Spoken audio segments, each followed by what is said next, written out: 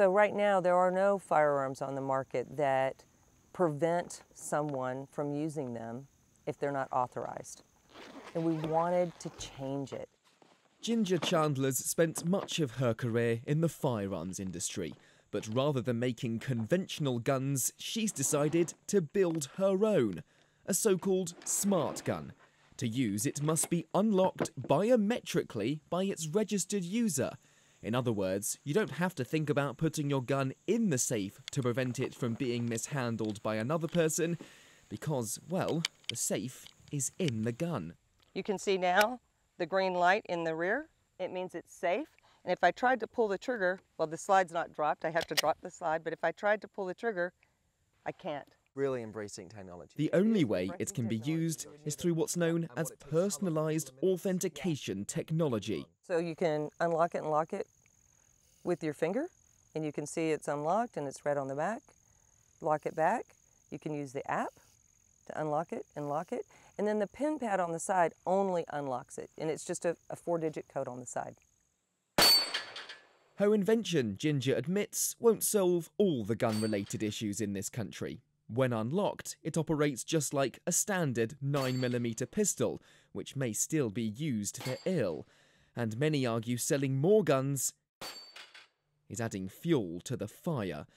Though it could, she hopes, prevent someone, a criminal, an infant, who's not meant to access the gun, from causing harm. And are you confident that this weapon is going to save lives? Oh, yes. Absolutely. Because people die every year. I mean, we had, here in Tennessee, I just learned that 2 weeks ago, a child grabbed a gun out of a backpack and died. And we can solve that, and it's just not that hard anymore. The technology's here. We can do it. The technology, created by Lodestar, is already being welcomed in political circles.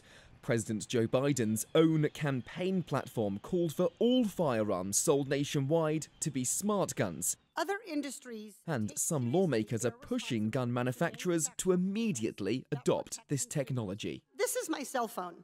Mr. Kelly, it scans my fingerprint each time I go to unlock it. Is this a weapon? No, ma'am. Can this fire bullets that shred people's vital organs? This phone? No, Congresswoman, it can't. Then why should this device require more steps to operate than your company's firearms, which have been used in accidental shootings, mass shootings, and homicides? Yet unfortunately, it's not that simple. The more advanced the technology, the higher the likelihood of malfunctions. Batteries may fail. Hackers could even unlock a device. In an emergency, reliability is key. We are asked all the time, well, my iPhone has a fingerprint recognition or facial ID recognition. And in fact, some CEOs were presented with that comparison in recent congressional testimony. And the difference is that if your iPhone doesn't work through either facial recognition or fingerprint recognition, you're inconvenienced. If it doesn't work on your firearm and you're using that firearm for self-protection, you're not merely inconvenienced, you could be dead. This debate's been going on for years. Manufacturers had been promising smart guns unsuccessfully for decades. In fact, Lodestar's one of a few firms developing this technology today.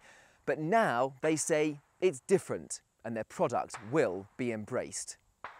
My son said to me, my coffee maker's smarter than your firearm. You know, and it's true. And if we can make a gun safer by using technology and the technology's ready, why wouldn't we? Why wouldn't we? It's time. Lodestar's setting its sights on going to market in 2023. Its guns will be more expensive than regular handguns. However, the company believes their impact will be priceless and will help trigger much-needed change to gun safety in America. Benji Hyer, CGTN, Tennessee.